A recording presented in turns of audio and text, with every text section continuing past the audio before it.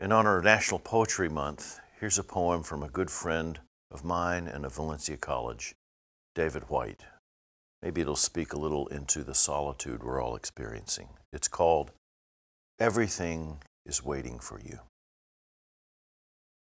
Your great mistake is to act the drama as if you were alone, as if life were a progressive and cunning crime with no witness to the tiny hidden transgressions.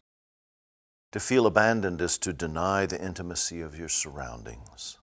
Surely even you at times have felt the grand array, the swelling presence and the chorus crowding out your own solo voice.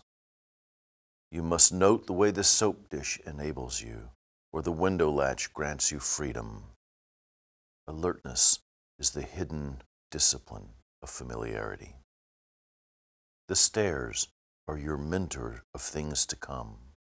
The doors have always been there to frighten you and invite you, and the tiny speaker in the phone is your dream ladder to divinity.